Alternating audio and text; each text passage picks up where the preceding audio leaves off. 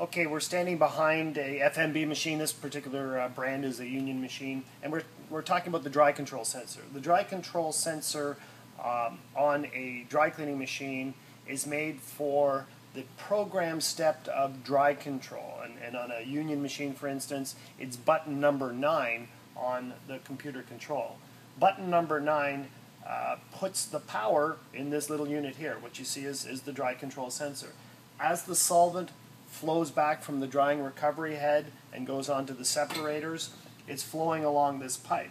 What the dry control sensor does is, although the computer program may be set for 20, 25, 30 minutes, however long it's set in the program, the dry control sensor is made to ensure that energy usage is optimized by if it's a smaller load or if the garments in the load are drying quicker.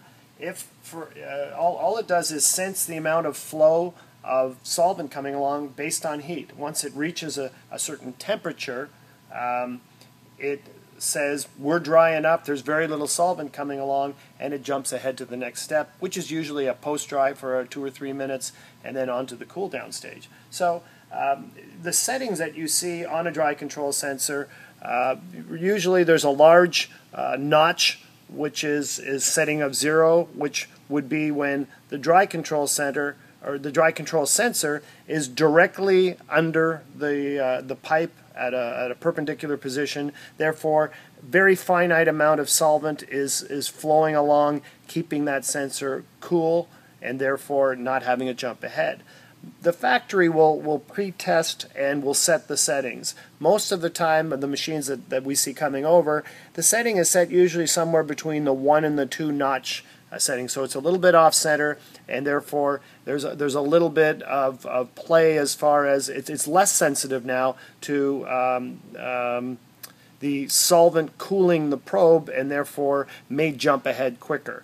I'm not sure how finite these units are, but they seem to perform fairly well. So they're adjustable. Again, the settings established by the factory are important. But if you find that you're going through your dry control step every time, it's going 25 minutes to the preset or 30 minutes, whatever the preset is, odds are this probably isn't doing its job.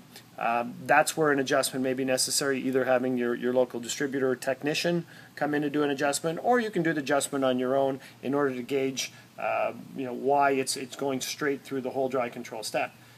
On the other hand, if it's set too leniently, you'll end up having garments that may not be completely dry, or you may not be getting as much solvent out of the garments as you'd like, and therefore it might be a little more less cost prohibitive if you're using more solvent than you feel you should be. So a couple of questions surrounding what the dry control sensor is. A pretty easy answer. Thank you.